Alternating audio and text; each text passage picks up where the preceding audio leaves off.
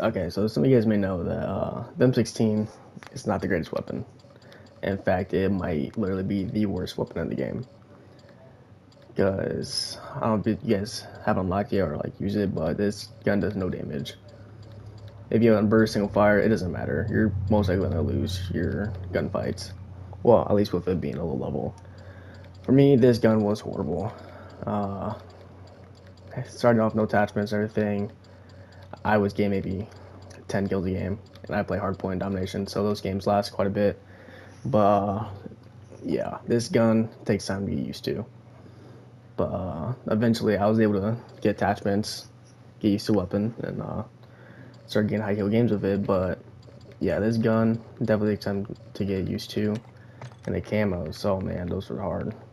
First, you get 50 kills like normal, and then need 10 double kills, 30 kills while crouch, and then 20 mounted kills. And then for all gold is 3 kills while dying, and then for plat is 25 long shots.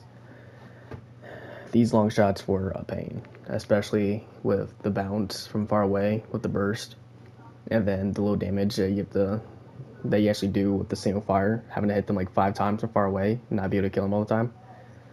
This is what I suggest: just finding like a lane and get the deployable cover, just sit it down and just wait for them to come. May take a couple games, but that's what I did.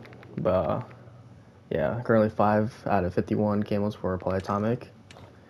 But yeah, this was easily the worst gun out of all of them.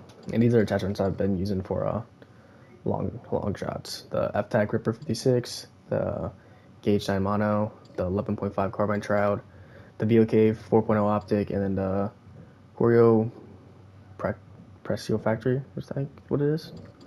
But yeah, that's what I've been using to get these long shots, and surprisingly, of it being that bad, it only took me like maybe 5 to 6 games getting good map. But yeah, there's the M16, worst gun in the game.